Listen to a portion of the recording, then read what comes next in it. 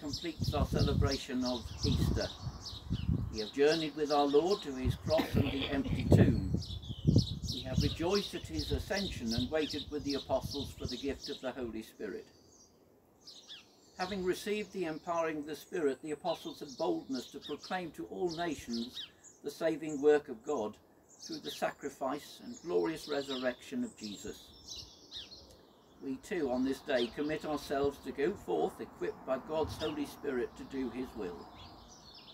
So the Lord be with you. And also with you.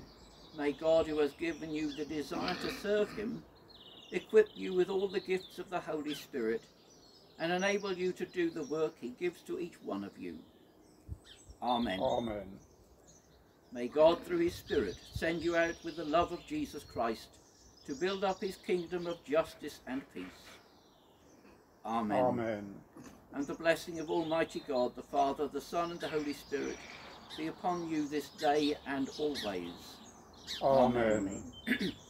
We are the body of Christ. We are his hands and feet in the world.